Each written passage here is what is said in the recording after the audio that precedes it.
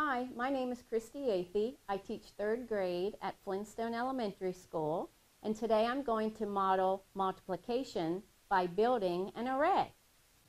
Here's my problem for today. A dodgeball tournament has 12 teams. Each team has 5 players.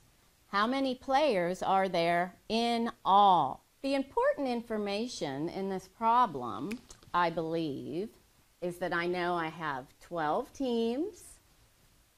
Each team has 5 players.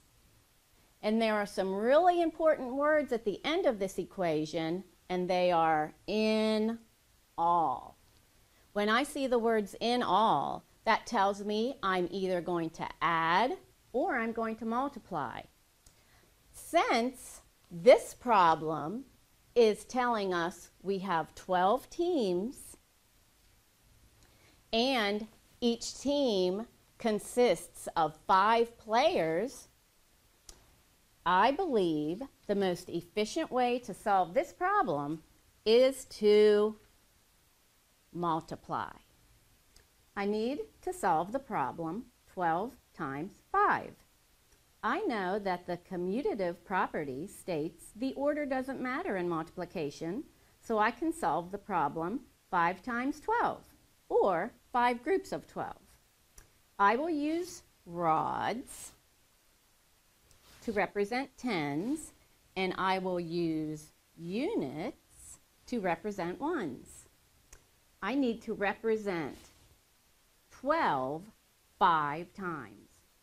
I will show you 12 using a rod and 2 units.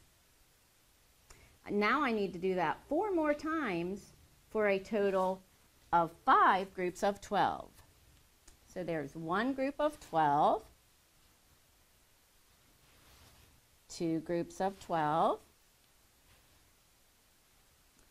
3 groups of 12, 4 groups of 12, and our last and 5th group of 12. Count the 10 rods. There are 1, 2, 3, 4, 5, or 10, 20, 30, 40, 50. Now I will count the unit blocks. There are 1, 2, 3, 4, 5, 6, 7, 8, 9, 10. These are my partial products.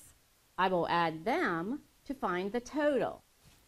50 plus 10 equals 60. There are 60 players in all. So now I can solve my problem. 12 times 5 equals 60. And of course, I would remember to include the word players.